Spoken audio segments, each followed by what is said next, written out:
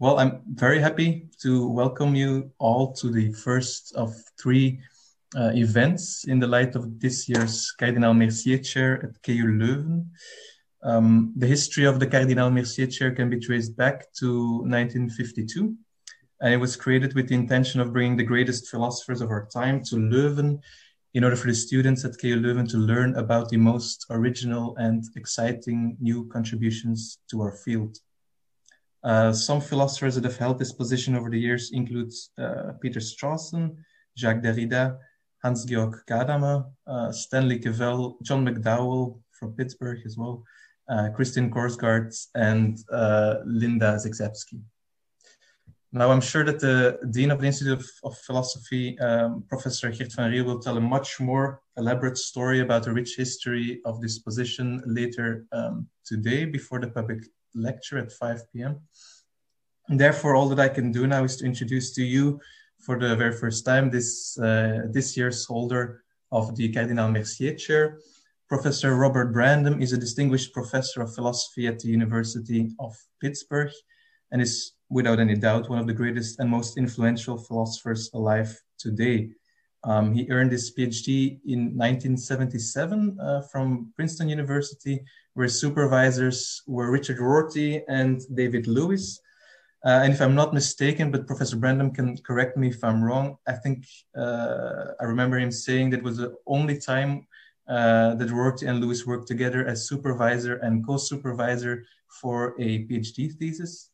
And in a sense, this rare synthesis of the different philosophical approaches of Lewis and Rorty would become a characteristic feature of the creativity and versatility of Brandom's philosophical project over the last decades.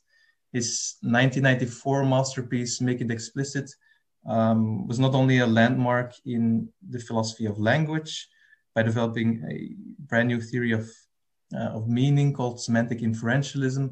It also contributed original ideas to the philosophy of mind, philosophy of action, philosophy of logic, and the history of philosophy. Another example of this versatility is his recently published A Spirit of Trust in 2019, which offers an interpretation of Hegel's phenomenology of spirits, and the fact that he's currently working on a book in which he develops a new non-monotonic expressivist logic, which takes the ideas of his logical expressivism, his position in the philosophy of logic seriously. So in Brandom's philosophical universe, and I would wholeheartedly recommend numerous visits to this universe, going from Hegel to the most recent developments in formal logic is just a small step. In today's seminar, Professor Brandom will be talking about another giant of 20th century philosophy, Wilfrid Sellars, who was Brandom's colleague at the University of Pittsburgh. And I think it is fair to say that it will be hard to find someone who is better placed to evaluate and further work out the central ideas in Sellars' philosophy.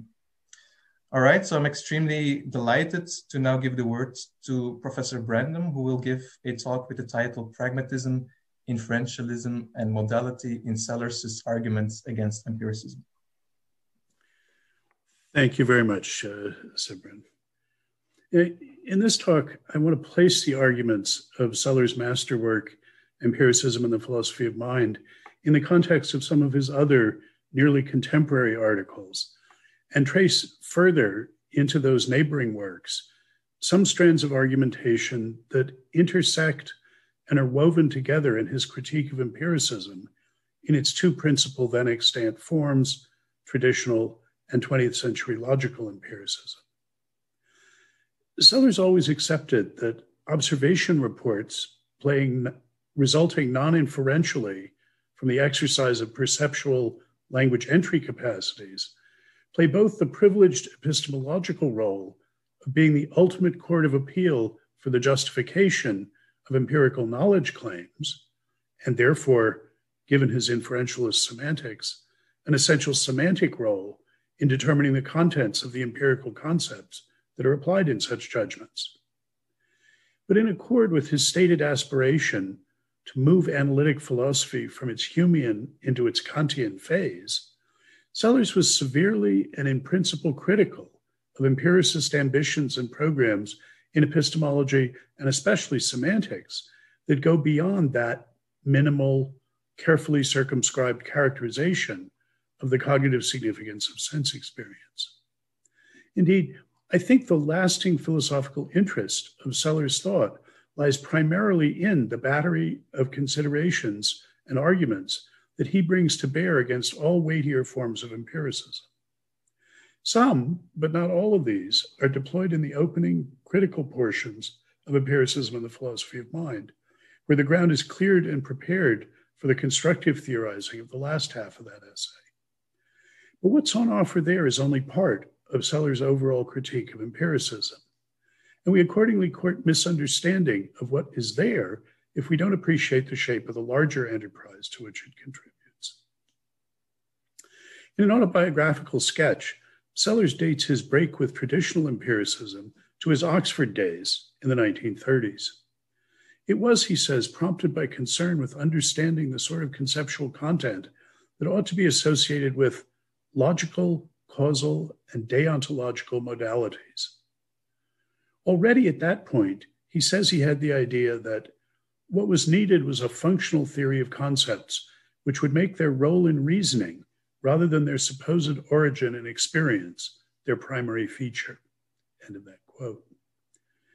This telling passage introduces two of the master ideas that shape Sellars' critique of empiricism. The first is that a key criterion of adequacy with respect to which empiricist semantics will be found wanting concerns its treatment of modal concepts.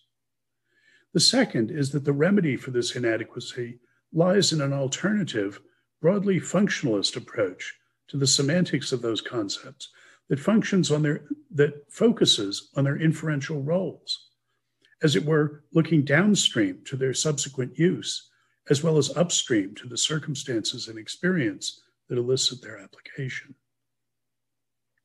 That second, inferential functionalist semantic idea looms large in EPM.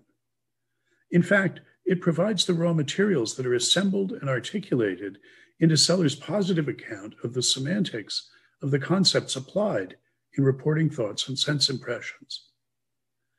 Concern with the significance of modality in the critique of empiricism, however, is almost wholly absent from that work.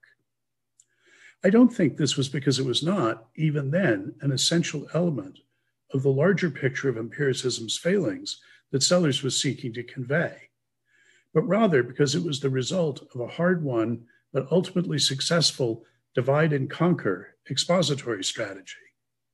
That is, I conjecture that what made it possible for Sellars finally to write Empiricism and the Philosophy of Mind was figuring out a way to articulate the considerations he advances there without having also at the same time to explore the issues raised by empiricism's difficulties with modal concepts. Whether or not that conjecture about the intellectual biographical significance of finding a narrative path that makes possible the separation of these aspects of his project is correct, I want to claim that it's still important to understand what goes on in Empiricism and the Philosophy of Mind in the light of the fuller picture of the expressive impoverishment of empiricism that becomes visible when we consider what Sellars says when he does turn his attention to the semantics of modality.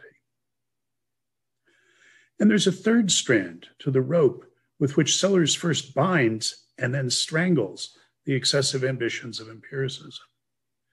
And that's his methodological strategy of considering semantic relations among the meanings expressed by different sorts of vocabulary that result from pragmatic dependencies relating the practices one must engage in or the abilities one must exercise in order to count as using those bits of vocabulary to express those meanings.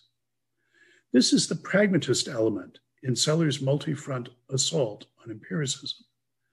It makes a significant contribution to the early critical portion of EPM, although Sellars does not overtly mark it, as he does the contribution of his inferential functionalism to the later, more constructive portion. The concern with what one must do in order to say various kinds of things remains implicit in what Sellars does, rather than explicit in what he says about what he does. As we'll see, both the pragmatist and inferentialist ideas are integral to his critique of empiricist approaches to modality, and to his constructive suggestions for a more adequate treatment of modal vocabulary. I think of the classical project of analytic philosophy in the 20th century as being the exploration of how the meanings expressed by some target vocabularies can be exhibited as, in some sense, a logical elaboration of the meanings already expressed in some base vocabularies. The conception of the desired semantic relation between vocabularies, that is, the sense of analysis, varied significantly within this broadly defined semantic project. It included definition, paraphrase, translation, reduction in various senses, supervenience, and truth-making, just to name a few prominent candidates. I take it to be integral to the analytic philosophical project during this period that however that semantic relation is conceived, logical vocabulary is taken to play a special role in elaborating the uncontroversial base vocabulary into the controversial or problematic target vocabulary. The distinctively 20th century form of empiricism can be understood as one of the core programs of that analytic project, in the sense that even those who reject it for some target vocabulary or other took the possibility of an empiricist analysis to be an important issue to set a legitimate philosophical agenda.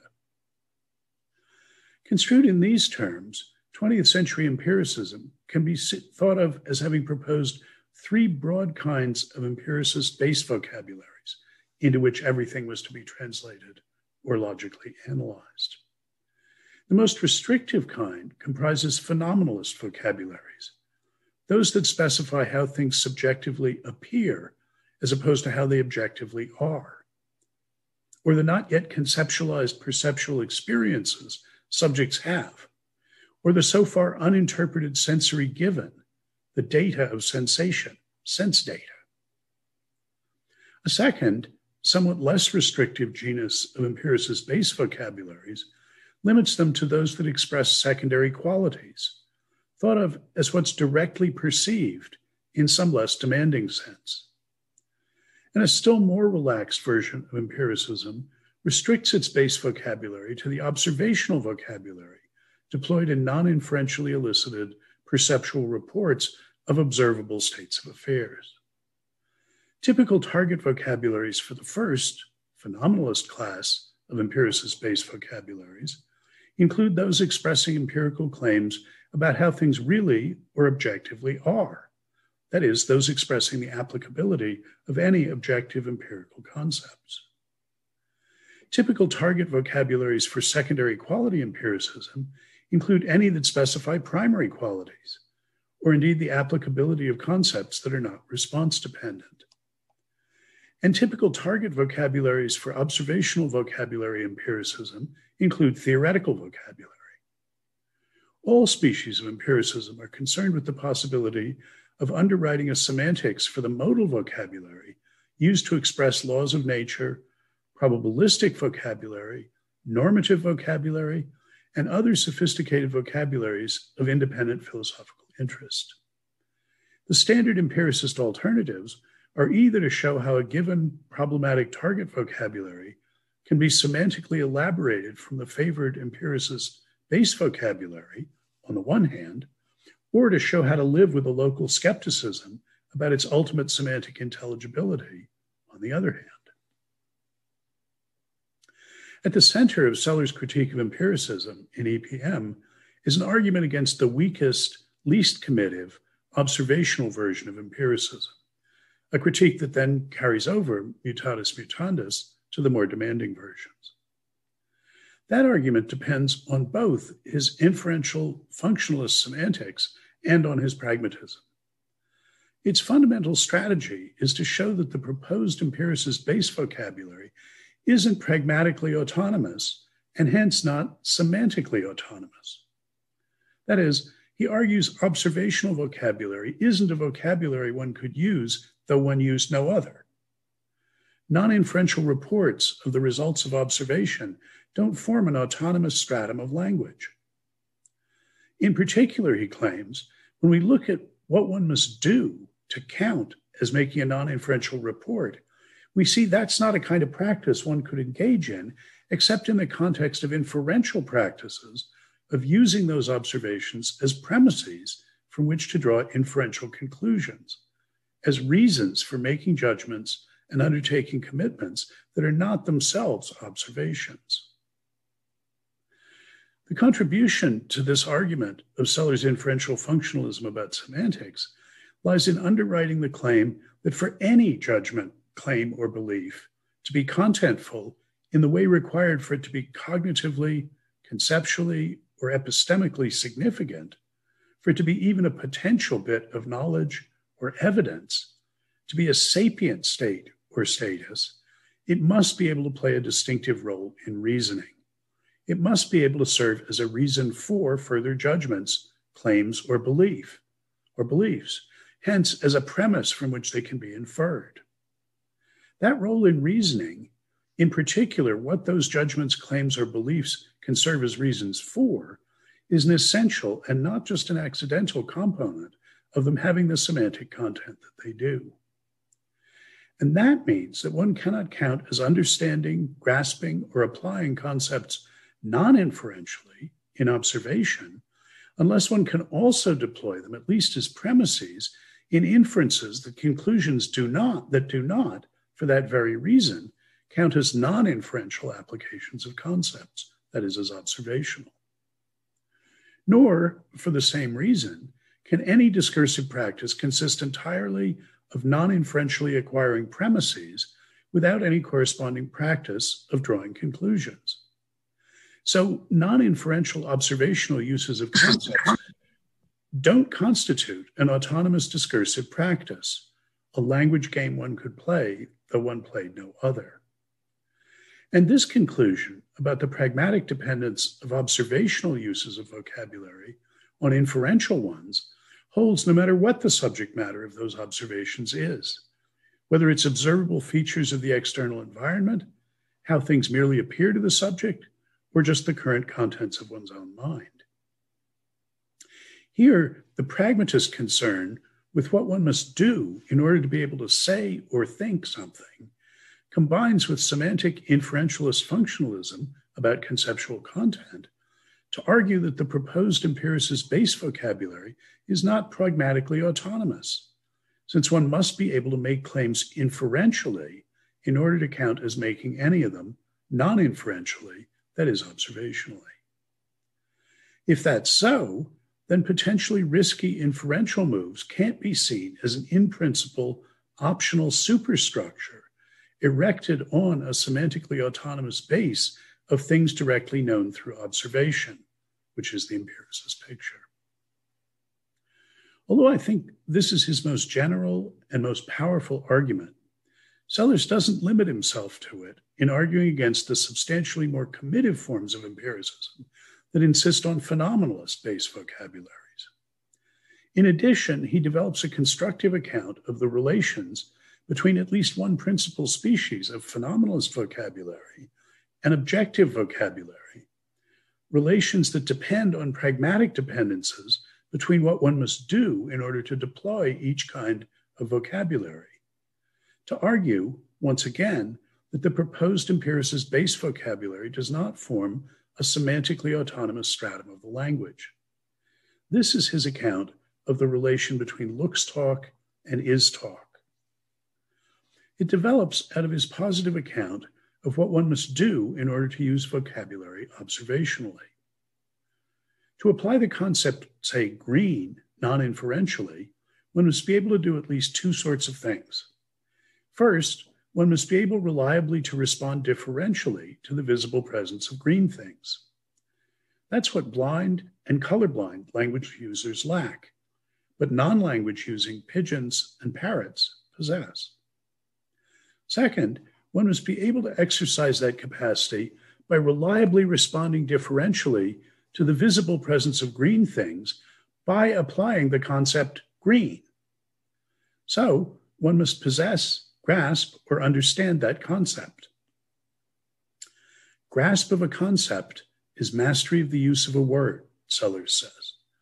And his inferential functionalism dictates that this must include the inferential use of the word, knowing at least something about what follows from and is evidence for or against something's being green. This the blind or colorblind language user has, and the pigeon and the parrot do not. Only the performances of the former can have the pragmatic significance of taking up a stance in the space of reasons, of committing themselves to something that has conceptual, that is, inferentially articulated, content. The point of Sellars' parable of John in the tie shop is to persuade us that the home language game of the looks or seems vocabulary that expresses how things merely appear to us, without undertaking any commitment to how they actually are, is one that's pragmatically parasitic on the practice of making in principle risky reports of how things objectively are. For what one must do in order to count as saying how things merely look, Sellars claims, is to evince or express the reliable differential disposition to respond to something by claiming that it's green, while actually withholding the endorsement of that claim because of one's collateral beliefs about the situation and one's lack of reliability in it. If that is what one's doing in making a looks claim, then one cannot be wrong about it in the same way one can be wrong about an is claim, because one has withheld the principal commitment rather than undertaking it. And it follows that phenomenalist looks talk, which expresses how things merely appear without further commitment to how things actually are, isn't an autonomous discursive practice. It's not a language game one could play, though one played no other. In fact, it's pragmatically parasitic on objective is talk. My point in rehearsing these famous arguments is to emphasize the role played by Sellars' pragmatist emphasis on what one must be able to do in order to count as saying various kinds of things, using vocabulary so as to express certain kinds of meanings, and by his inferentialist functionalist insistence that the role some vocabulary plays in reasoning makes an essential contribution to its semantic content. Although Sellars does not go on to make this argument, the way the two lines of thought conspire to undermine the semantic autonomy of candidate empiricist base vocabularies provides a template for a parallel objection to secondary quality empiricism. For at least a necessary condition on anything's being a secondary quality concept is that it have an observational role that supports the introduction of corresponding looks talk, so that mastery of that looks talk can be taken to be essential to mastery of the concept. As looks green arguably is for the mastery of the concept green, but looks square is not for the mastery of the concept square. What would be needed to fill in the argument against secondary quality empiricism via the non-autonomy of its proposed base vocabulary would be an argument that nothing could count as mastering a vocabulary consisting entirely of expressions of this sort, apart from all inferential connections to primary quality concepts that did not have this structure. Well, so far, I've confined myself to offering a general characterization of the anti-empiricist arguments that appear in Empiricism and the Philosophy of Mind. None of them involves empiricism's treatment of modality. Now I want to put those arguments in a somewhat different frame by conjoining them with one that's presented elsewhere and which does turn on the significance of modal concepts. The previous arguments concerned the suitability of some vocabulary to serve as the base vocabulary of an empiricist analysis, since plausible motivations for caring about such an analysis typically require that it be semantically autonomous. This argument turns on the criteria of adequacy of the analysis itself. My remarks in this section concern Sellars' arguments in his essay, Phenomenalism, which can be regarded as a kind of companion piece to EPM. The first, modal point, is one that Sellars registers there, but doesn't linger on. His principal concern being rather with a second point, concerning another aspect of the vocabulary in which phenomenalist analyses would have to be couched. But given my purposes here, I want to make a bit more of the modal point than he does. The basic idea of a phenomenalist empiricist semantic analysis of ordinary objective vocabulary is that the expressive work done by talk of mind-independent objects and their properties and relations can be done by talk of patterns in, regularities of, or generalizations concerning sense experiences characterized in a phenomenalist vocabulary. Saying that the curved red surface I'm experiencing is an experience of an apple that has parts that I'm not experiencing, a similarly bulgy red back and a white interior, for instance, is on this account properly understood as saying something about what I would experience if I turned it around or cut it open. That it continued to exist in the kitchen when I left the room is a matter of what I would have experienced had I returned. The first obvious observation is that an account of objective reality in terms of the powers of circumstances to produce, or my dispositions to have, sensations, experiences, beings appeared to, and so on, essentially involves modal concepts.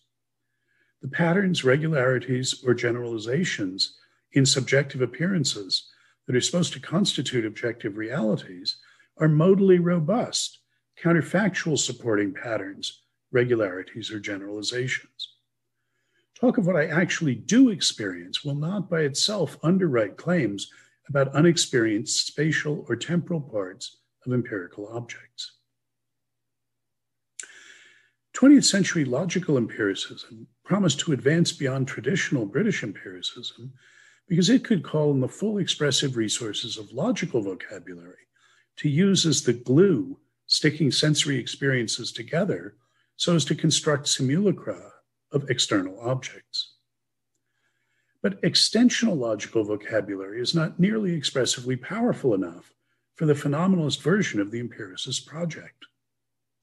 So, for instance, the phenomenalist conditional terminating judgments, into an infinite set of which C.I. Lewis proposes in his book, An Analysis of Knowledge and Valuation, to translate what he called the non-terminating judgments of ordinary objective empirical discourse, have to use his modal notion of strict or necessary implication.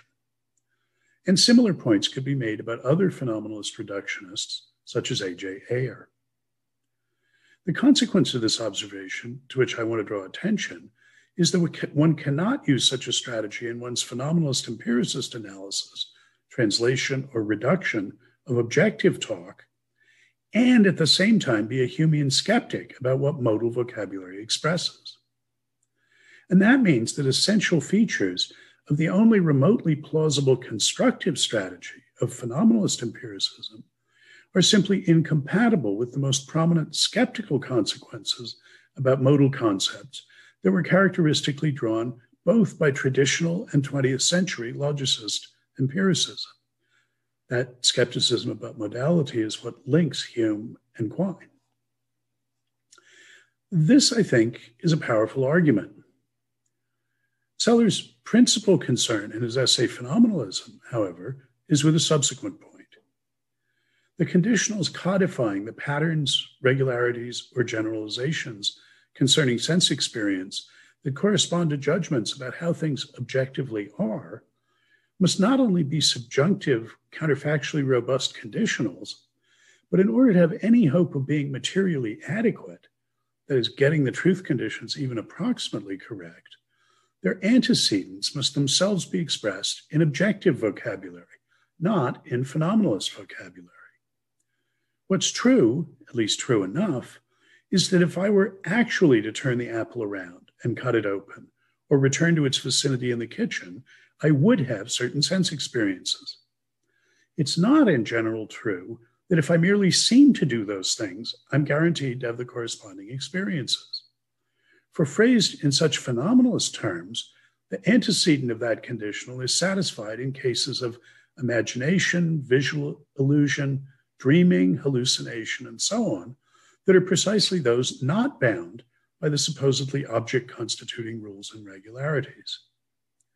As Sellars summarizes the point, quote, to claim that the relationship between the framework of sense contents and that of physical objects can be construed on the phenomenalist model is to commit oneself to the idea that their inductively confirmable generalizations about sense contents which are, in principle, capable of being formulated without the use of the language of physical things. This idea is a mistake. It's a mistake, Sellars thinks, because, quote, the very selection of the complex patterns of actual sense contents in our past experiences, which are to serve as the antecedents of the generalizations in question, presuppose our common sense knowledge of ourselves as perceivers, of the specific physical environment in which we do our perceiving, and of the general principles which correlate the occurrence of sensations with bodily movements and environmental conditions. We select those patterns which go with our being in certain perceptual relation to a particular object of a certain quality, where we know that being in this relation to an object of that quality normally eventuates in our having the sense content referred to in the consequent. This argument then makes evident, quote, the logical dependence of the framework of private sense contents on the public intersubjective logical space of persons and physical things, end of the quote. So he's arguing the phenomenalist vocabulary is not autonomous. It's not a language game one can play, though one plays no other. In particular, the uses of it that might plausibly fulfill many of the same pragmatic functions as ordinary objective empirical talk themselves presuppose the ability to deploy such objective vocabulary. As Sellars points out, the lessons learned from pressing on the phenomenalist version of empiricism apply more generally. In particular, they apply to more liberal versions of empiricism, whose base vocabulary is observational, including observations of enduring empirical objects, and whose target vocabulary is theoretical vocabulary. To begin with, if talk of theoretical entities is to be translated into or replaced by talk of patterns in, regularities of, or generalizations about observable entities, then they must be law-like, counterfactual supporting regularities and generalizations. They must permit inferences to what one would observe if one were to find oneself in specified circumstances or to prepare the apparatus in a certain way. For once again, the patterns, regularities, or generalizations about observations, the assertion of which an instrumentalist empiricist might, with some initial plausibility, take to have the same pragmatic effect as to be doing the same thing one is doing in deploying theoretical vocabulary, must reach beyond the parochial, merely autobiographically significant contingencies of what subjects actually happen to observe. The theory is that the electrical currents cause magnetic fields regardless of the presence of suitable measuring devices. And that can only be made out in terms of what's observable, that is, what could be observed, not just what is observed. And that's to say that the instrumentalist observational form of empiricism is also incompatible with Humean, Quinian, empiricist skepticism about the intelligibility of what's expressed by a lethic modal vocabulary. And an analog of the second argument against phenomenalist forms of empiricism also applies to the instrumentalist forms. For once again, the antecedents of the counterfactual conditionals specifying what could or would have been observed if certain conditions had obtained or certain operations were performed cannot themselves be formulated in purely observational terms. The meter needle would have been observably displaced if I'd connected the terminals of a volt-ohmmeter to the wire. But that something is a volt-ohmmeter is not itself a fact restatable in purely observational terms.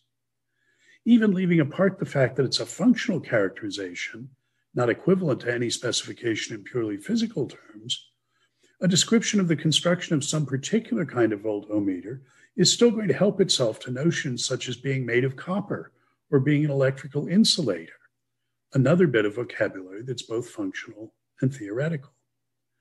To satisfy the semantic ambitions of the instrumentalist, it's not enough to associate each theoretical claim with a set of jointly pragmatically equivalent counterfactual supporting conditionals whose consequents are couched wholly in observational vocabulary. All the theoretical terms appearing in the antecedents of those conditionals must be similarly replaced. No instrumentalist reduction of any actual theoretical claim has ever been suggested that even attempts to satisfy this condition. Though Sellars does not, and I will not, pursue the matter, one expects that corresponding arguments will go through, mutatis mutandis, also for the kind of empiricism that seeks to understand the use of primary quality vocabulary wholly in terms of the use of secondary quality vocabulary. What we mean by talk of primary qualities would have to be cashed out in terms of its powers to produce or our dispositions to perceive secondary qualities. That is, in terms of modally robust, counterfactual supporting generalizations. And it'll be a challenge to specify the antecedents of a materially adequate set of such conditionals wholly in the official secondary quality vocabulary.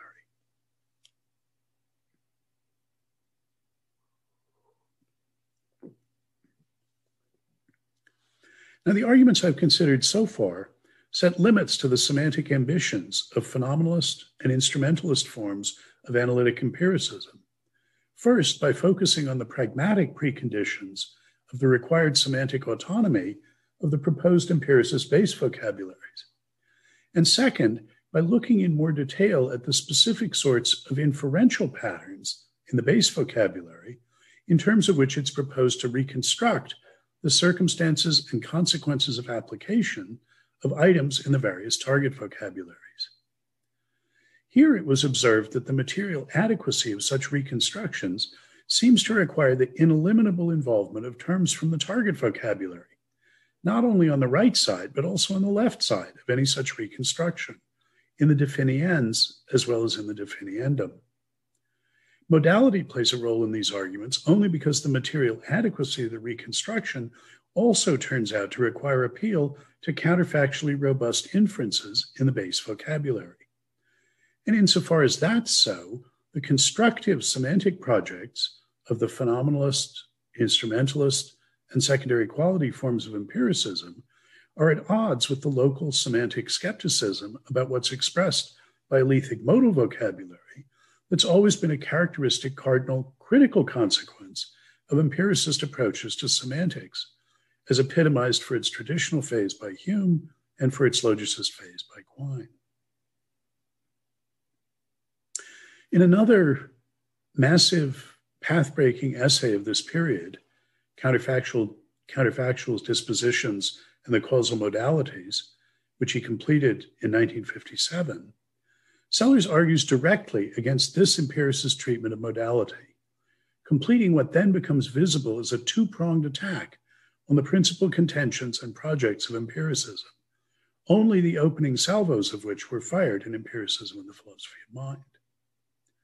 His principal target here is, quote, the tendency to assimilate all discourse to describing, which he takes to be primarily, quote, responsible for the prevalence in the empiricist tradition of nothing butism in all its various forms, emotivism, philosophical behaviorism, and phenomenalism, end of the quote.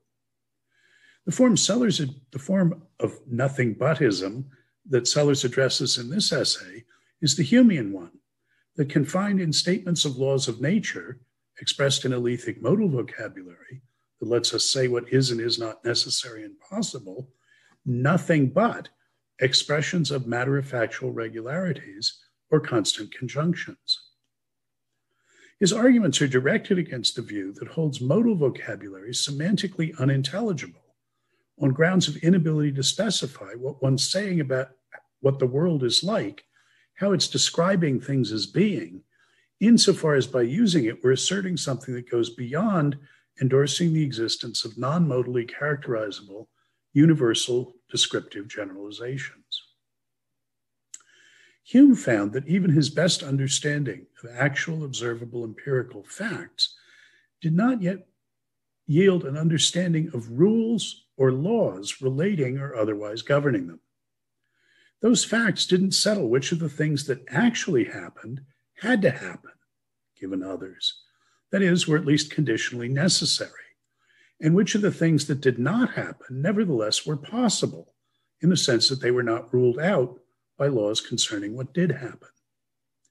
The issue here concerns the justifiability and intelligibility of a certain kind of inference, modally robust, counterfactual supporting inferences of the kind made explicit by the use of modal vocabulary.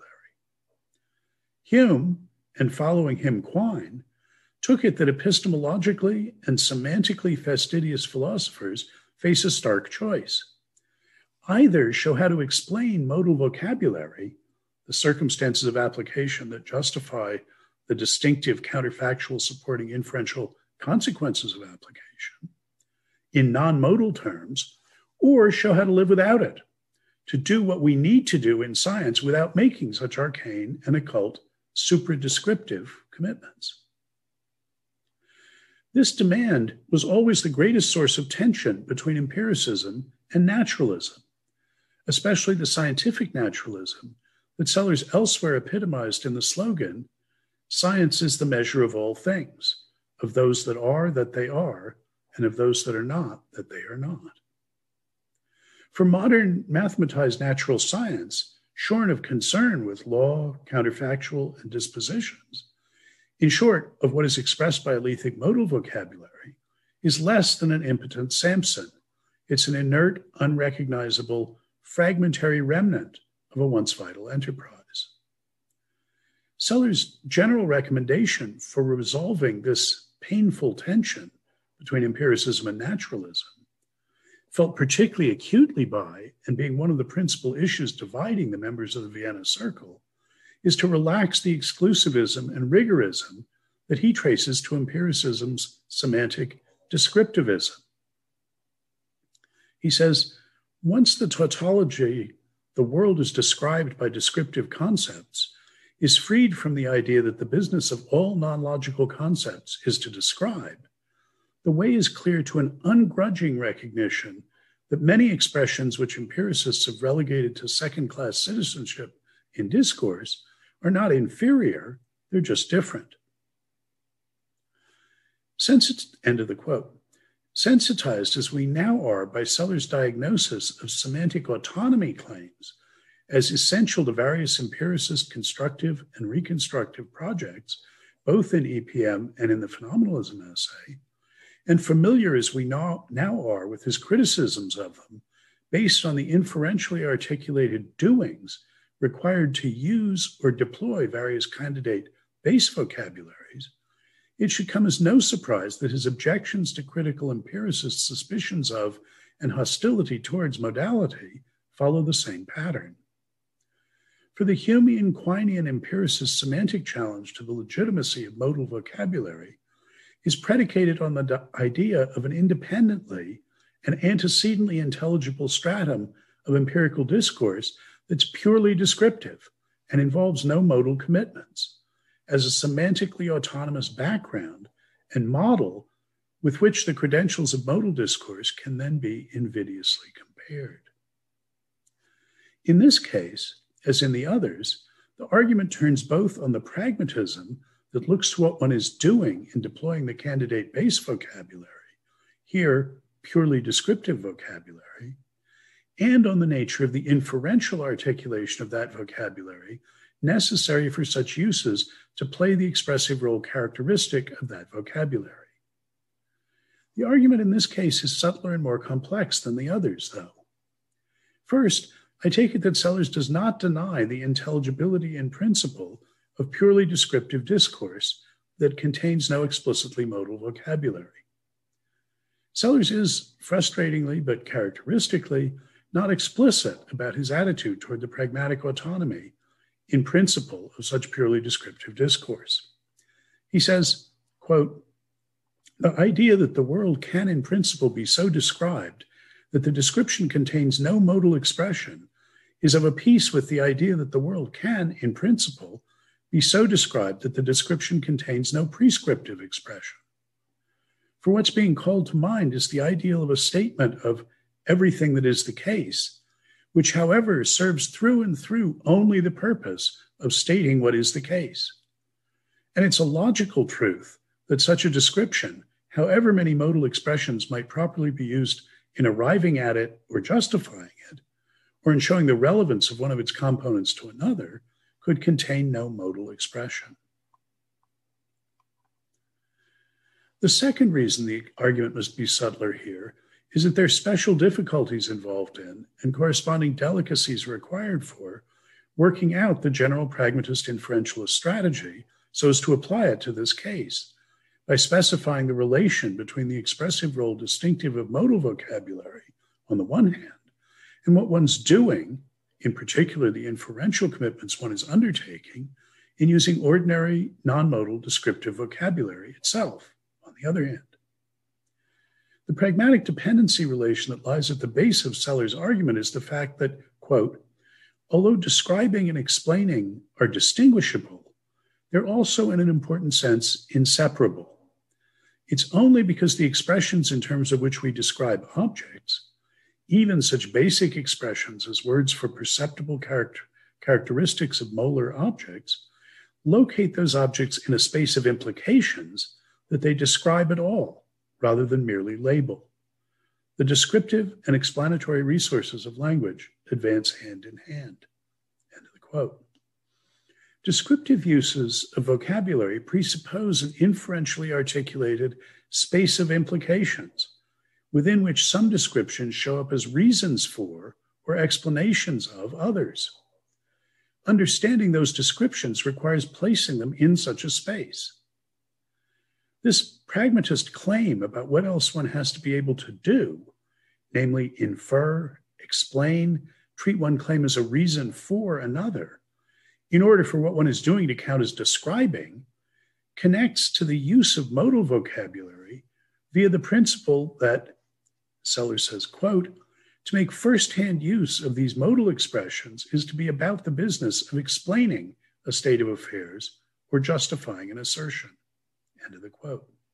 That is, what one's doing in using modal expressions is explaining, justifying, or endorsing an inference. So what one is doing in saying that all A's are necessarily B's is endorsing the inference from anything's being an A to its being a B.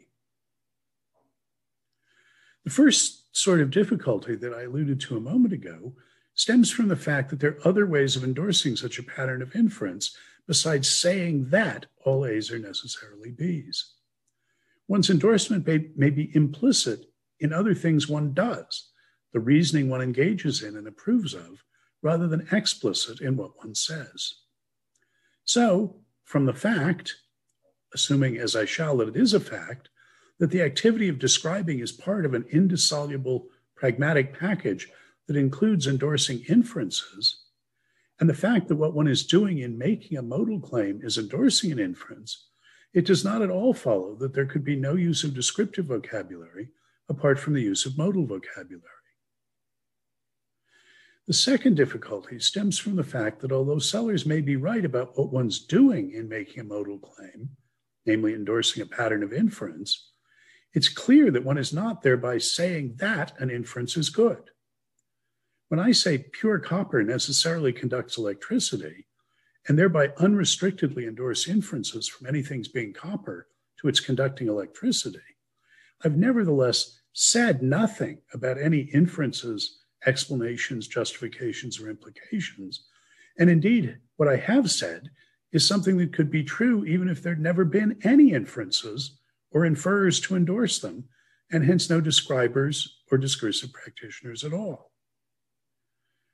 Those two observations set the principal criteria of adequacy, both for Sellars' positive working out of the pragmatist inferentialist treatment of modal vocabulary, and for his argument that the purely descriptive base vocabulary, invoked by the empiricist critic of the semantic credentials of modal vocabulary, lacks the sort of discursive autonomy the empiricist criticism presupposes and requires.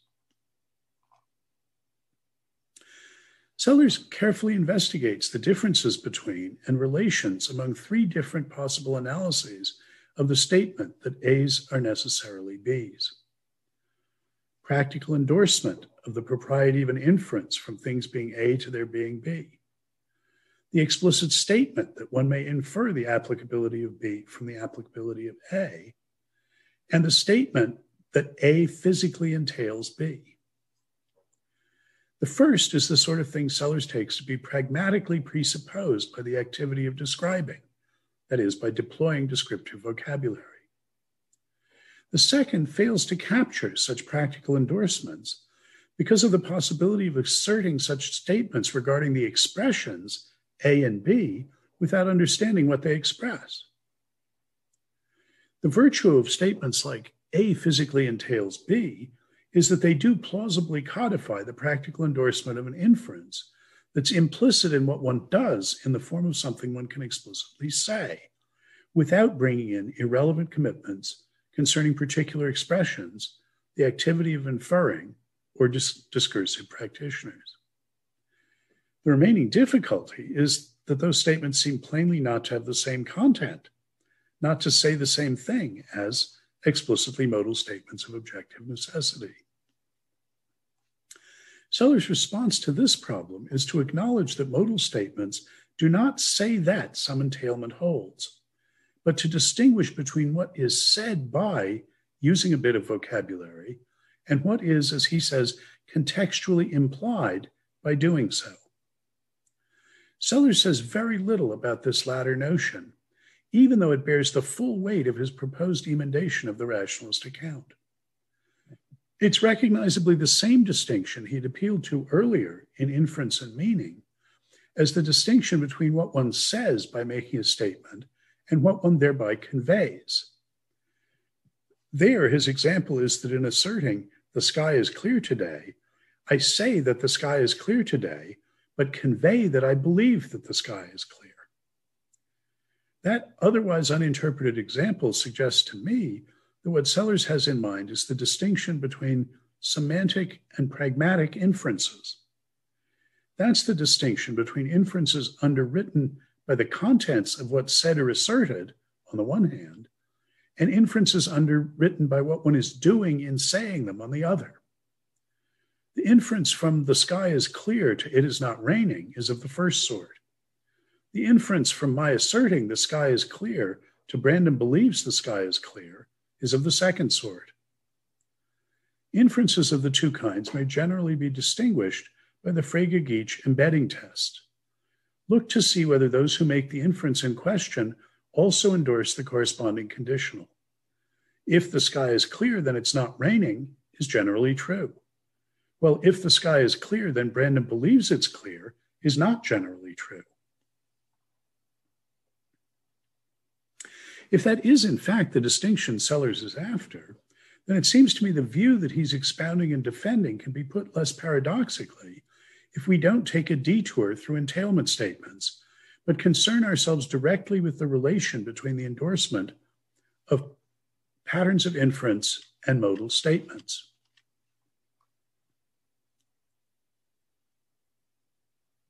The underlying rationalist insight is a pragmatist inferentialist one. What one is doing in making a modal claim is endorsing a pattern of inference. Modal vocabulary makes possible new kinds of sayings that have the pragmatic effect of endorsing inferences. To say that is not yet to say what they say. It's only to say what one is doing by saying them.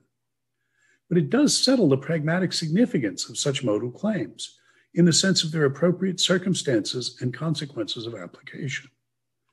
If one practically endorses the pattern of inference that treats classifying or describing anything at all as an A as sufficient grounds, all on its own, as Sellars says, for concluding that it's a B, then one is committed to the claim that all A's are necessarily B's. And commitment to that claim is commitment to practically ratify that pattern of inference.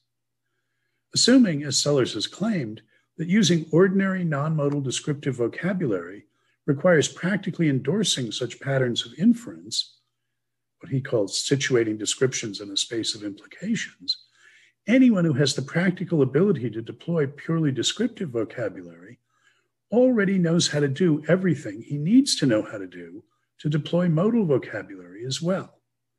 He need not actually do so, since practically undertaking those inferential commitments does not require that one have available a language with vocabulary permitting one to do that by saying something. But all such a practitioner lacks, in such circumstances, is the words to hook up to discriminative and responsive abilities he already possesses. In this precise sense, the ability to deploy modal vocabulary is practically implicit in the ability to deploy non-modal descriptive vocabulary.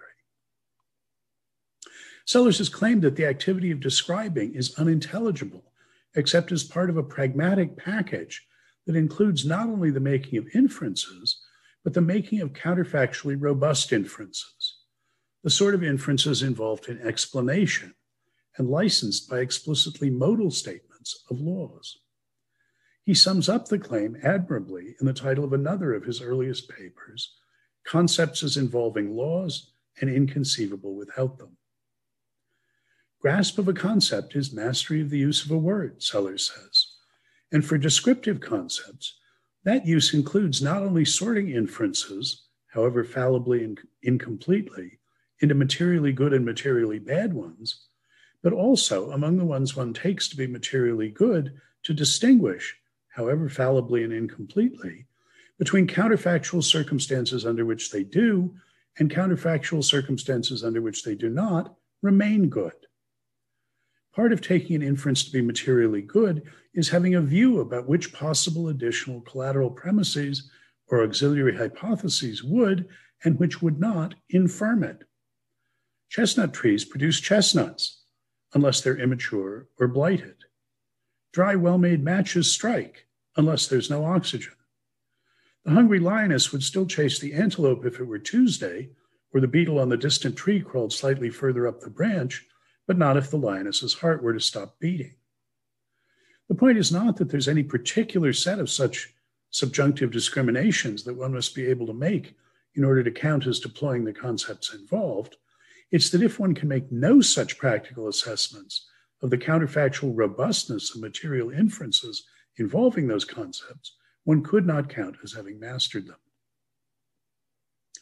Against the background of this pragmatist inferentialist claim about what's involved in the ordinary descriptive use of concepts, Sellars' claim, as I'm reading him, is that explicitly modal, law-like statements are statements that one is committed or entitled to whenever one is committed or entitled to endorse such patterns of counterfactually robust inference, and commitment or entitlement to which, in their turn, commit or entitle one to the corresponding patterns of inference.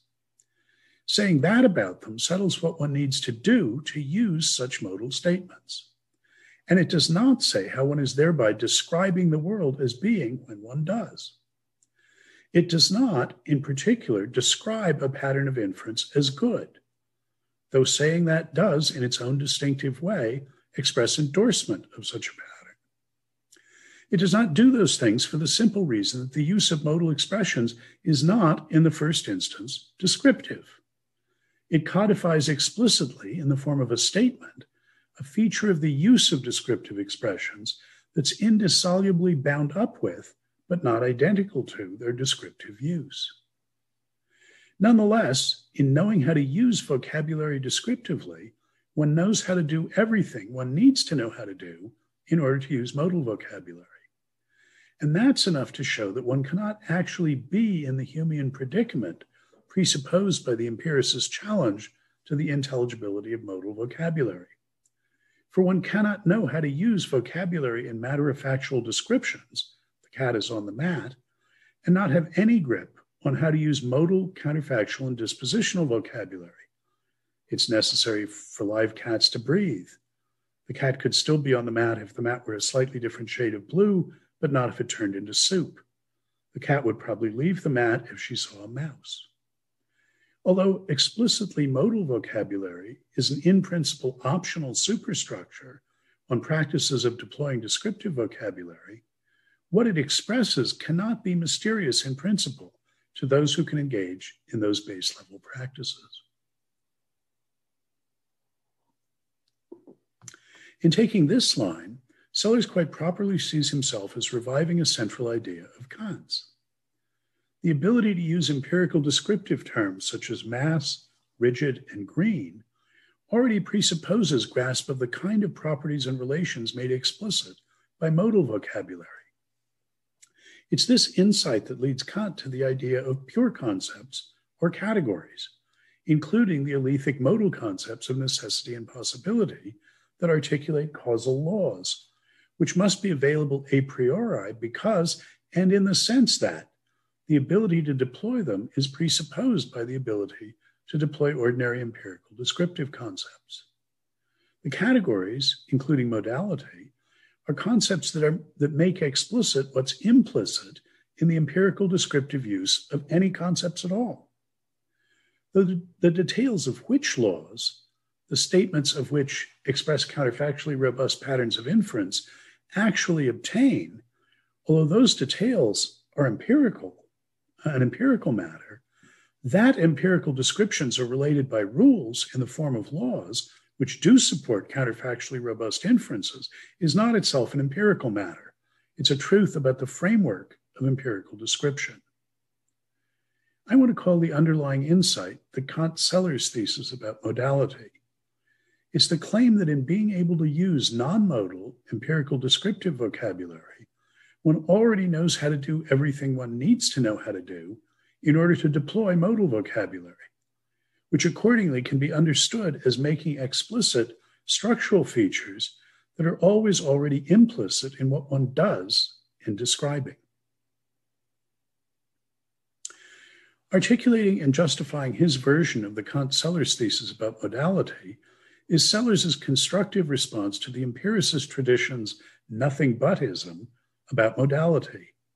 Its demand that what's expressed by modal claims either be shown to be expressible in non-modal terms or be dispensed with entirely by semantically fastidious philosophers and scientists.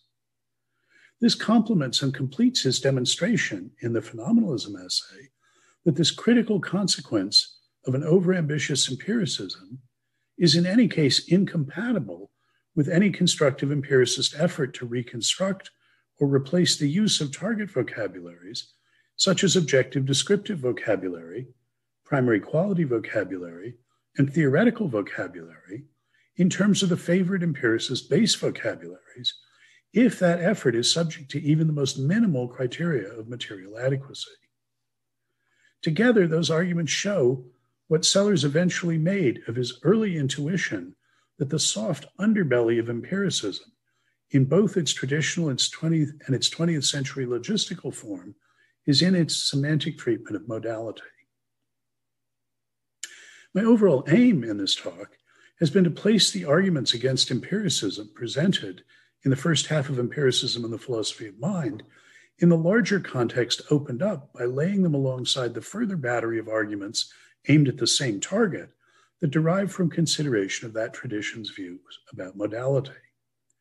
And I've been concerned to show that the methodological strategies that guide all of these discussions are Sellars' pragmatist insistence on looking at what one must be able to do in order to employ empirical descriptive vocabulary, and his rationalist commitment to the necessary inferential articulation of the concepts expressed by the use of such vocabulary.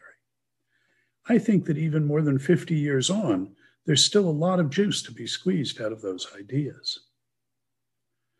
But I want to close with another, maybe more frivolous suggestion. Every sufficiently engaged reading becomes a rewriting. And I've been offering here, inter alia, the outline of a different narrative strategy that Sellars could have adopted in the late 1950s.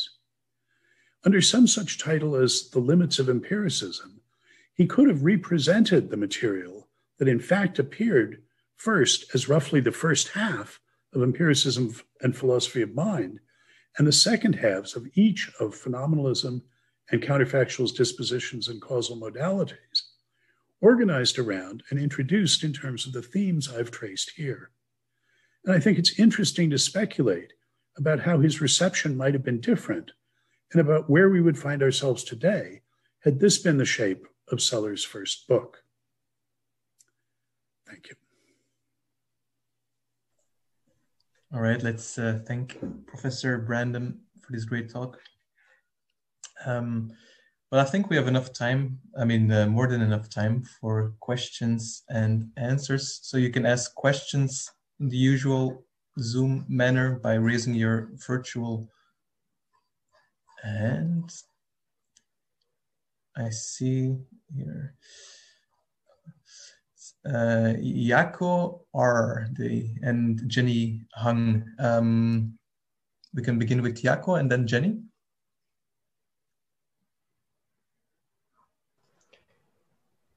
Okay, thank you. Thank you very much. I hope you can hear me.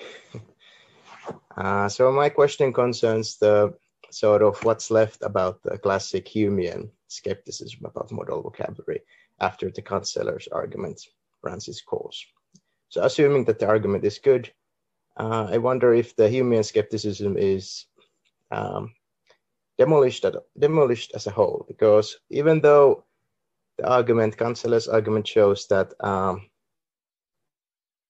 Humean doubt leads to a pragmatic self-contradiction, so that one cannot be in the position to doubt modal vocabulary as good or legitimate if one can describe something empirical at all.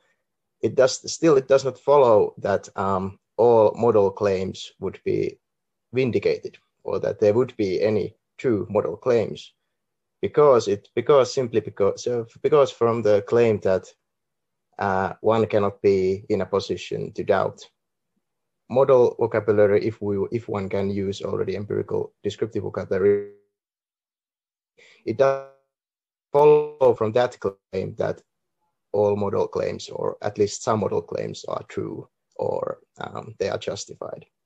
So what do you think are the sort of broader consequences for Humean skepticism after the Sellars' sort of transcendental argument runs its course? Okay, good. I think you point to the need for an important distinction in thinking about, as you say, sort of what's left of a Humean skepticism about modality. What I think is demolished is the idea that you could take the use of ordinary empirical descriptive vocabulary to be entirely in order, in the sense that some of those claims are determinately contentful and are true, but claim that that's not so of any modal claim. It's the differential attitude toward the determinate contentfulness and truth of some descriptive vocabulary and the denial of that claim for all modal vocabulary that I think is shown to be untenable by this argument. Because the determinate contentfulness of ordinary empirical descriptive vocabulary is articulated by subjunctively robust relations among them.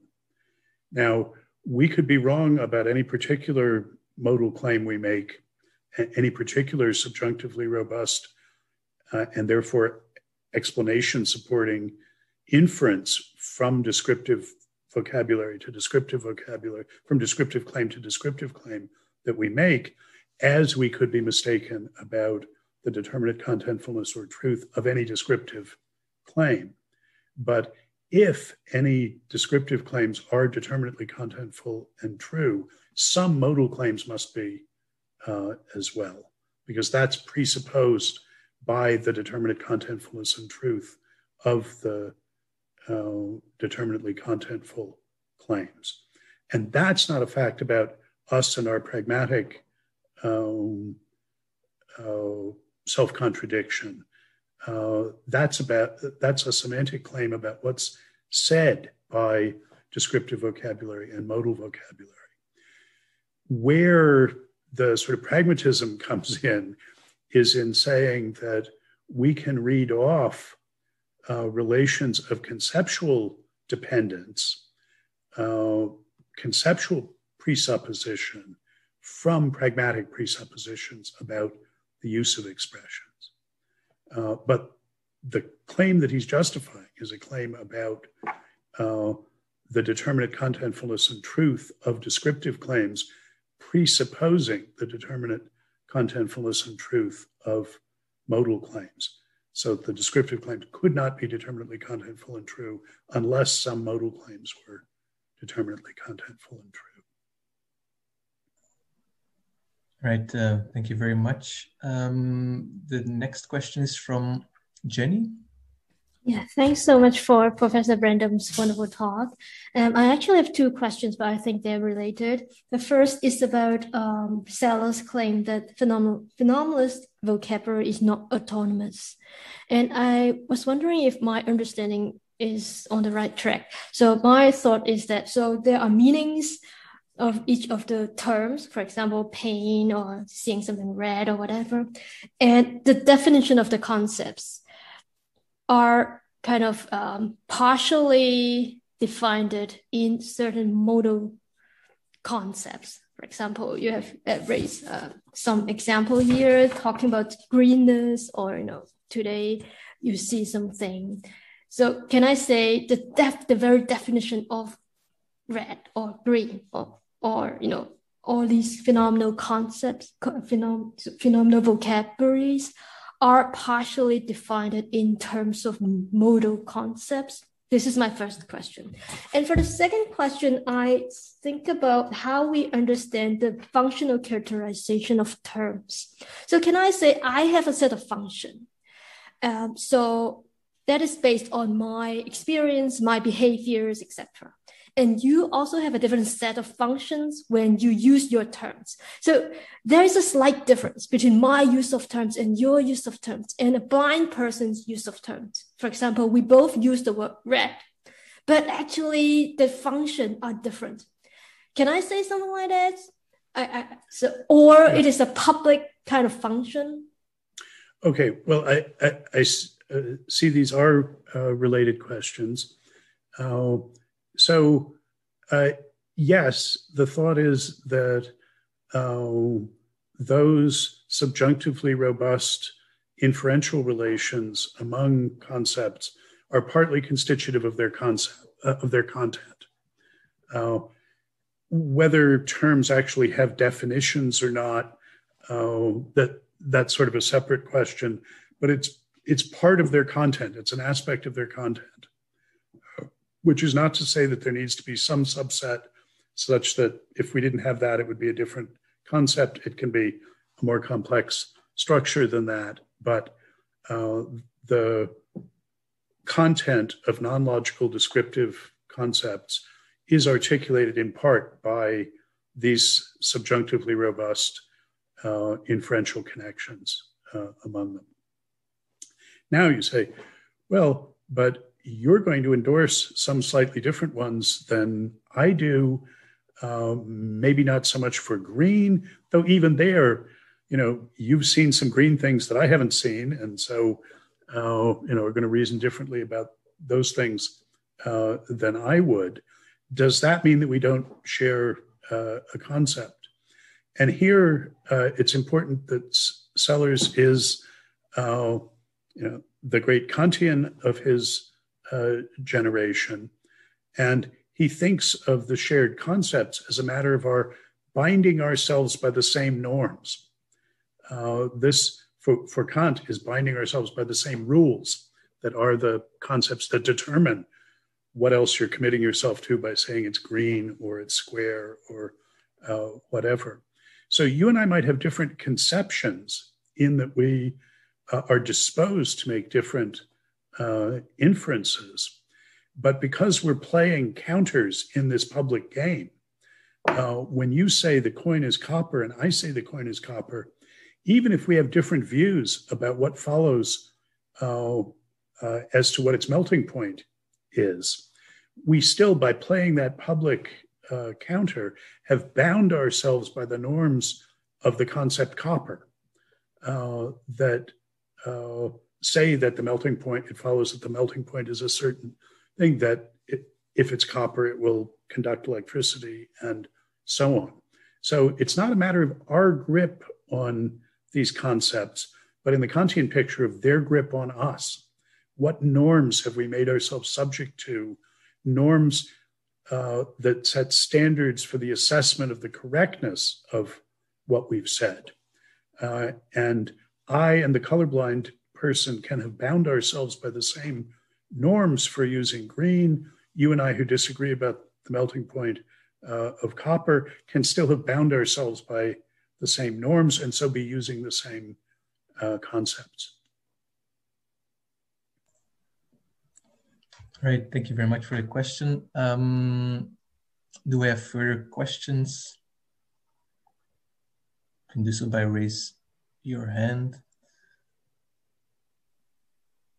Stefan. Okay. Perfect. And Ben as well. I will first give the word to Stefan. Yeah. Thank you. Thank you, Professor Brandom, for this wonderful talk and the connections you made within Sellars' work. I think I have two issues. The one is just with regard to the Kant-Sellars line on modality. I think the argumentation is really very strong if you take it structurally. But as you know, Hume, and in certain sense also Quine, they were much more genetical thinkers in the sense of more or less looking at, let's say, metaphorically, a child. How does a child learn concepts to use and to apply and so on? And if you take it genetically, then the plausibility of arguing that the use of a descriptive vocabulary presupposes implicitly or explicitly the use of modal concepts is less convincing. So I was just wondering how such a classical associationist empiricist reaction would be countered by the structural arguments you have given us. And the second aspect, there's just a kind of general question with regard to the pragmatic inferentialist theory and the Gricean speech act theory. So the connection between, at the one hand, Austin and Grice's inferentialism, so to speak. What the kind of connections are there between what you're interested in and what they were interested in? Okay, good. One of the things that Sellars is going to take issue with in empiricism is what seems to him, as a Kantian, a slide from genetic considerations to justificatory ones. As the conclusion that Hume wants to come to, that Quine wants to come to, is we're not justified in using these concepts. And Sellars endorses Hume's criticism of, say, Locke as having produced a mere physiology of the understanding rather than an epistemology that would tell us about what's justified. So he's not going to accept a reduction of epistemic questions of justification to genetic questions of acquisition. But on the side of acquisition, Sellars, in one of the passages I quoted, says that it's only insofar as observational terms are situated in a space of implications that they describe rather than merely label. So if he's seeing the child learning color terminology, the child learns the differential responsive dispositions, learns to respond to this by saying purple and to this by saying yellow. Those are so far just labels. The associations that the empiricists start with are just labels. To acquire the concept green involves knowing things like, if it's green, it's not red. If it's green, it's colored. That saying that something is square doesn't settle whether it's green or red. That is, you, in order to grasp the concept as a description of something, Sellars thinks, you have to not only be able to respond differentially by labeling things with this, but you have to know what follows from applying a certain label, at least some things that follow from it. And his claim, and it's a substantive claim, is that knowing what follows is a matter of endorsing subjunctively robust inferences. That if the frog is on the log and it jumps, then it won't be on the log. Or, if the frog is struck by lightning, then it won't be on the log. That describing involves not just capacities that look upstream, letting you respond by labeling, but also knowing what you would be committing yourself to by applying them. And that's where the Kant-Sellars thesis gets its grip. Would that also, excuse me, to a little bit, because I'm in my head, I have the necessity and the possibility structure. I can understand by differentiation, and you say, well, if you need to differentiate between green and red. These are very factual situations, and maybe the child has been confronted with other colors the day before and so on. But of course, the modal concepts are stronger than these purely empirically stimuli, which are in which you can read a difference. So could the same structure by distinguishing labeling and conceptualizing, could that also be applicable for the more robuster notions like necessity and possibility? Well, the claim is that modal concepts like necessity and possibility make explicit the force of the implications that relate merely descriptive concepts. So, for me to have the concept of a lion, I have to have at least some.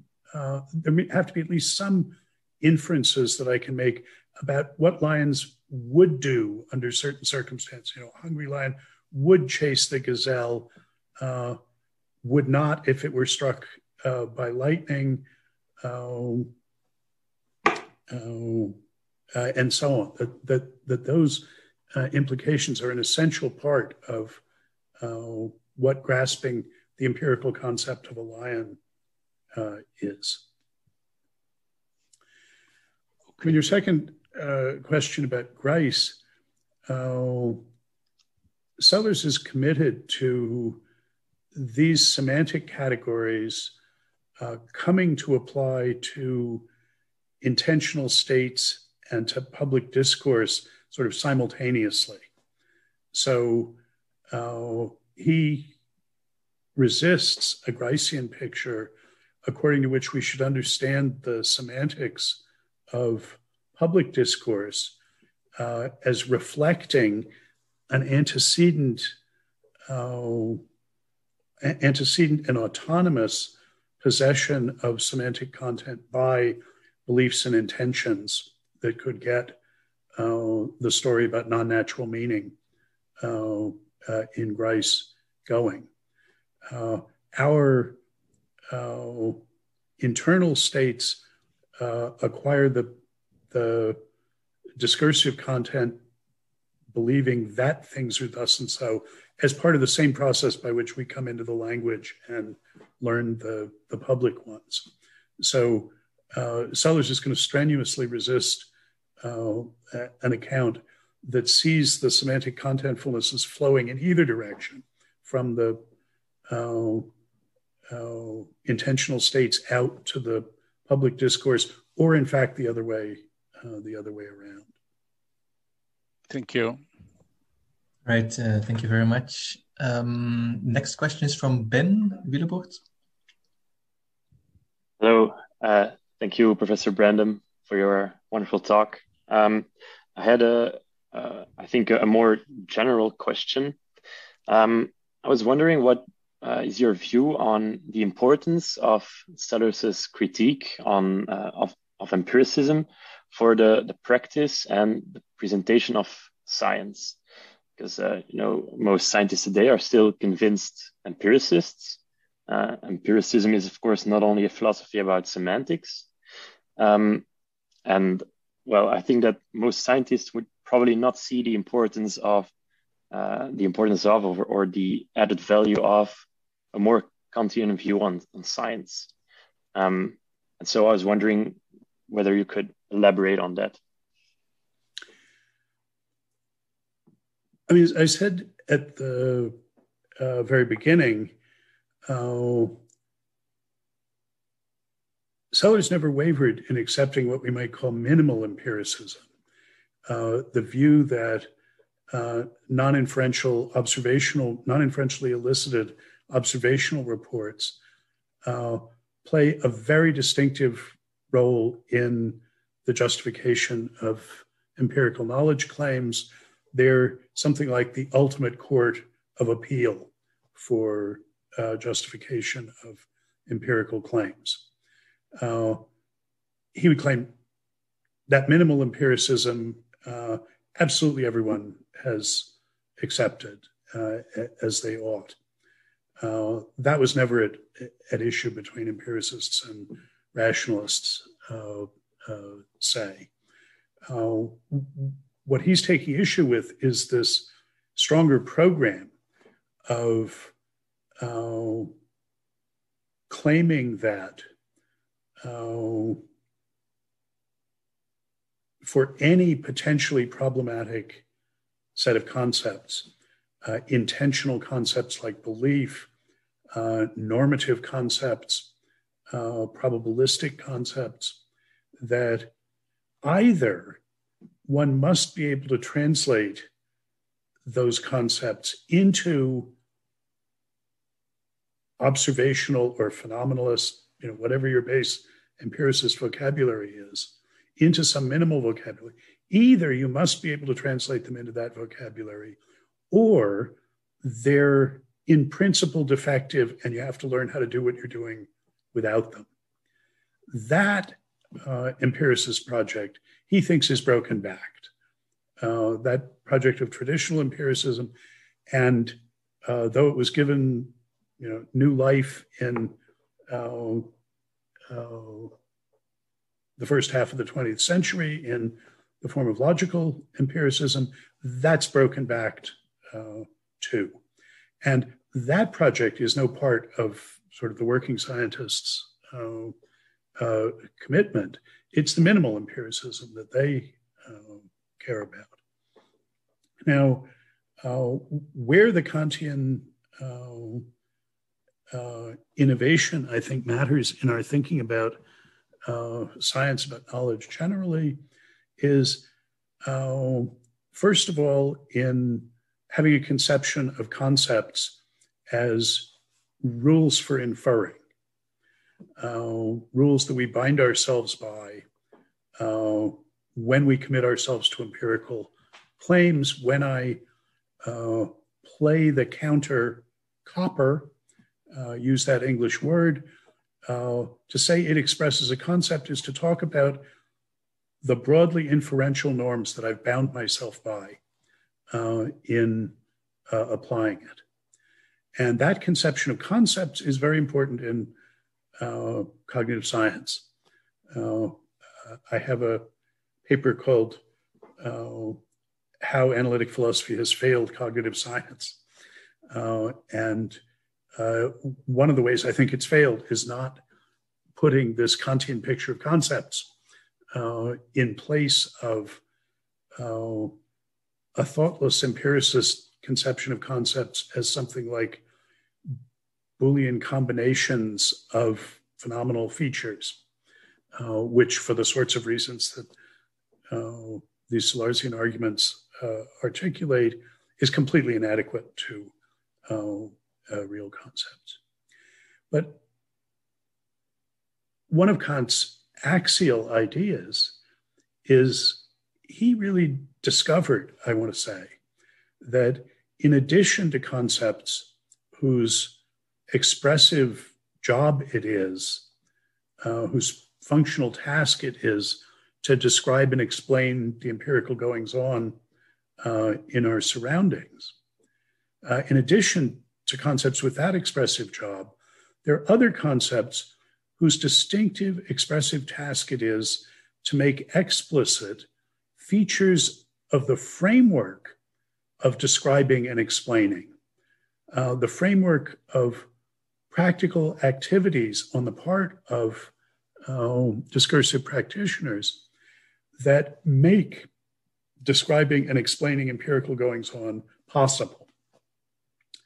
And Kant's idea that the idea of lawfulness, the idea of inferences and implications as coming with ranges of subjunctive robustness, and that as an essential framework feature of empirical description, that it's essential to the descriptive empirical content of concepts that they stand in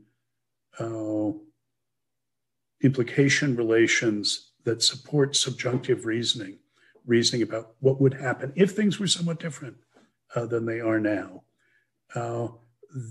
That's the kind of inference that makes explanation possible. And in seeing that, as Sellars puts it in one of the passages I quoted, that though description and explanation are different, they mutually presuppose one another. There's no description without the possibility of explanation. And that, I think, was a deep insight of Kant's. The apparatus of pure concepts of the understanding, the categories and so on, the way he elaborated the idea has some Baroque features, and that's not the only way we can elaborate those ideas. And I see Sellars as helping us sort of bring them down to earth from the transcendental heights that Kant had put them in. But this was a big discovery of his, and he got excited by it. But I do think that there's a real insight there for us, thinking. Sellars identified himself principally as a philosopher of science, and was trying to bring, again, as he said, analytic philosophy from its Humean, empiricist, reductive phase into its Kantian phase, where it recognized these insights. Rorty, in his introduction to my edition of Empiricism and the Philosophy of Mind, characterizes my aspiration as bringing analytic philosophy, ushering analytic philosophy from its incipient Kantian phase into its eventual Hegelian phase. And there's a certain justice to that characterization. All right, thank you very much. I see that Jaco has another question, but if I may be so rude myself to ask a question that I really wanted to ask. I really like, obviously, the talk. My question concerns an aspect of Sellars' philosophy of modality that you do not, as far as I know, focus on elaborately. And this aspect is his analysis of modal claims in terms of possible worlds or histories, as he, for example, develops in his 1948 concepts as involving laws and inconceivable without them. So on page 293 and page 295, it develops this little formal system.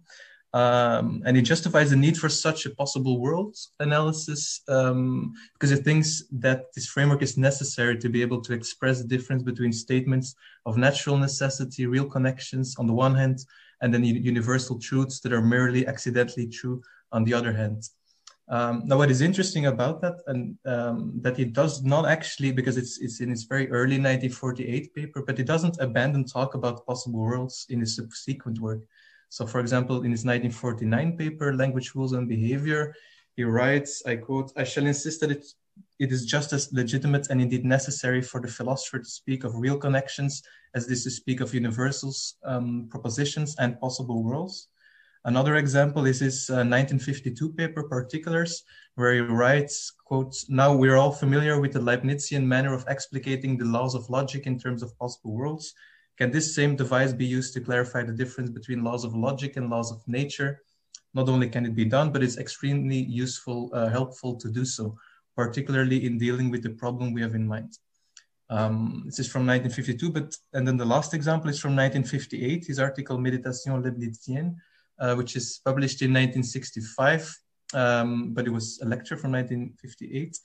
And he gives a fictionalist account of possible worlds at the end of this article. So he summarizes this as follows. So I quote, "Thus to imagine a possible but not actual world is to place discourse, which if seriously intended would purport to describe this world in a rubric which marks it as fiction." Now I think this possible worlds analysis in Sellars is interesting because you really focus on the pragmatics, I think, of modal claims, and you're also right. So in the 2015 book, I quote you, this is page 190, you say, Sellars end up saying nothing at all about what one says in making first-hand use of modal vocabulary. Properly understood, I think this is not a semantic expressivism about alethic modal vocabulary, but a kind of pragmatic expressivism about it.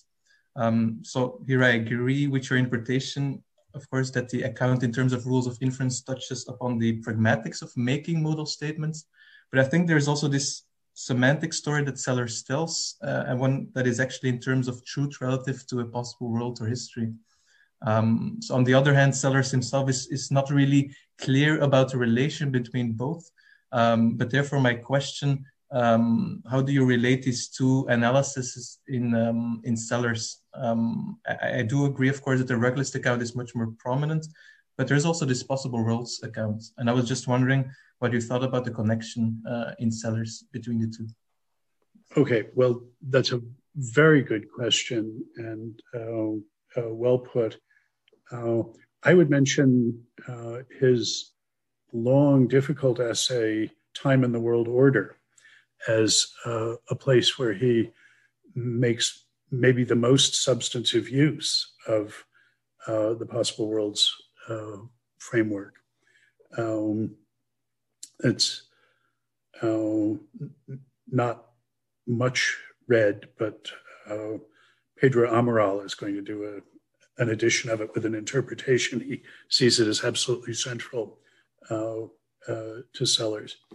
And you're right that my claim that one should understand Sellars' account of modality as couched in a pragmatic metavocabulary rather than a semantic metavocabulary. That is, that he gives us a way to say what we're doing in using modal vocabulary rather than an account of what we're saying when we do.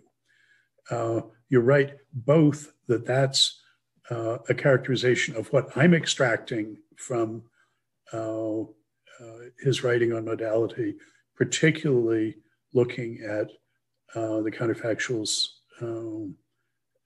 dispositions in the causal modalities paper, which is the principal place where he takes that as his topic. But you're right that what I said there is not true if we look over the whole of Sellars' corpus, that he has ideas anyway about what's said semantically by them in terms of possible worlds. And his early, the editor of the first collection of his early papers called that collection Pure Pragmatics and Possible Worlds, to emphasize that these two ideas were both in play, and I think with a little bit of a tweak to the later Possible Worlds enthusiasts who did not appreciate that, by contrast to Quine, of sort of influential philosophers of the 1950s, Sellars was both anticipating putting modality at the center of philosophy, appreciated the central importance of modality for philosophical concerns in a way the empiricists didn't, and even invoked this apparatus. So this is right. I think it's striking that after this 1957 essay, Sellars never wrote another piece that was explicitly devoted to modality. And I think one of the reasons is that he did not know how to unify the possible worlds thought with this pragmatic metalinguistic analysis. Whether he worked on it or not, I don't know, but we don't have anything later about it. you mentioned correctly that his thought was that we needed an explication of the sense of necessity that's expressed by statements of natural law. And in cases, Sellars mostly had what seems to us now an old-fashioned sort of covering law view of modality, that behind every true subjunctive conditional, there was a universal law, which is something that philosophers of science would not insist on now, and in general our use of modality. We would not. But he realized that he needed an explication of that particular sense of modality, what gets expressed by P rules in Carnap, which is quite distinct from logical modalities or metaphysical modalities. Now, the modal revolution of the late 60s and early 70s was, to begin with, interested in logical modalities, Kripke's soundness and completeness results for the Lewis systems, and then advanced to thinking of semantics in terms of metaphysical modalities, and has never taken very seriously the sense of necessary that Sellars was interested in. That was what he thought the notion of possible worlds was good for, not precisely to contrast that with either logical modality or metaphysical modality. And that's a strain of thought that I think has not been further developed in Sellars. As I say, he didn't quite know how to make it work, and that has not been a prominent feature of discussions of possible worlds since then. I think that's an unexplored, a still largely unexplored terrain. Okay, thank you so much. It's fascinating. We have a further question from Jaco. So if other people want to raise a question, they can just do so in the usual manner. Yeah. Yes. So one of Kant's problems with the categories or with frameworks concerned the universality. And this was a problem especially for the neo-Kantians.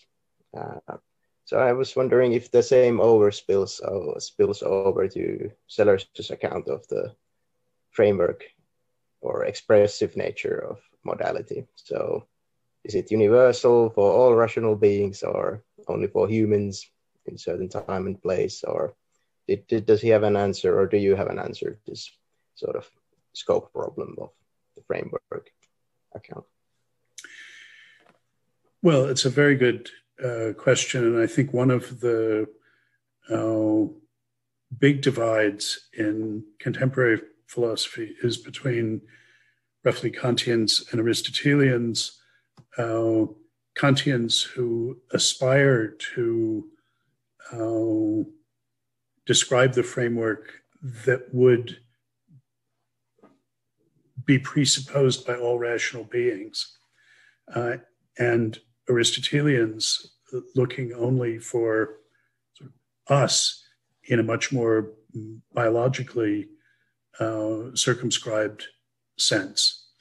And that distinction is clearest in practical philosophy and thinking about morality, whether moral laws would hold for rational spiders, or whether morality is human morality, as Aristotelians would claim. But on the issue of sort of discursiveness as such, Sellars clearly aspired to a Kantian account that would apply to anything that could make judgments, has to make inferences. Those inferences have to articulate the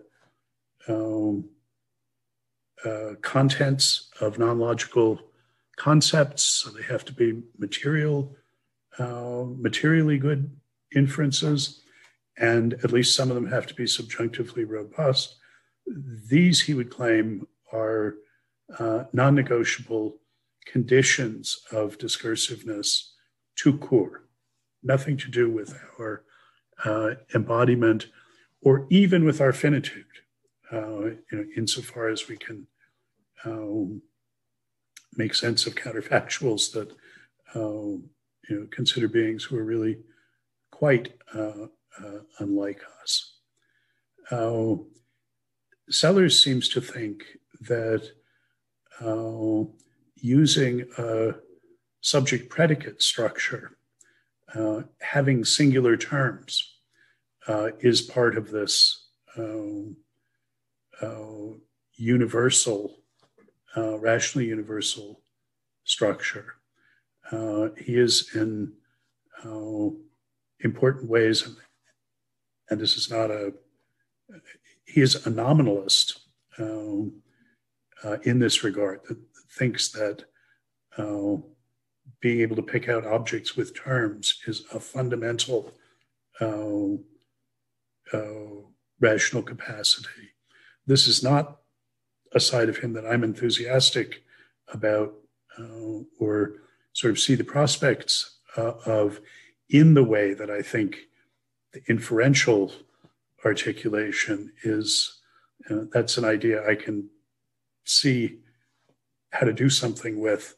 The nominalist idea, much less so. But clearly the aspiration is the Kantian one, to find some structures for all rational beings. The place where Sellars addresses the issues of space and time, I mean, it wasn't the transcendental analytic that gave the neo-Kantians fits. It was the transcendental aesthetic that was the problem. And the place where Sellars discusses that is in the opening chapters of Science and Metaphysics, of his Locke lectures. And I want to say that everything we understand about that, we understand from John McDowell's Woodbridge lectures, but they are almost as difficult to understand as the original is. I'm told that when Akhil Bilgrami invited John to give the Woodbridge lectures at Columbia, and asked him if he had any idea what he'd talk about, and McDowell said, well, he thought he would talk about the first chapter of Sellars' Science and Metaphysics, that Akhil Bilgrami said, I'm so glad you told me that. I'll book a much smaller room.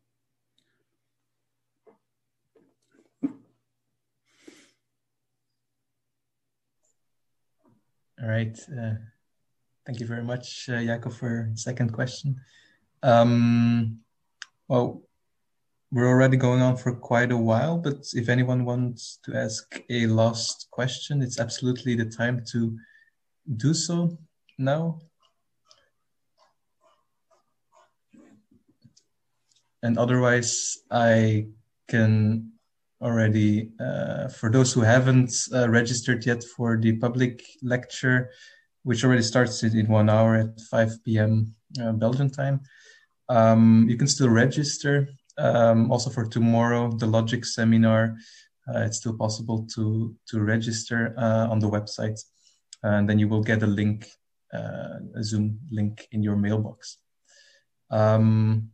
All right, then let's thank Professor Brandom once again for this great talk and Q&A session. And then we see each other at 5 p.m. For the public lecture. Thank you very much.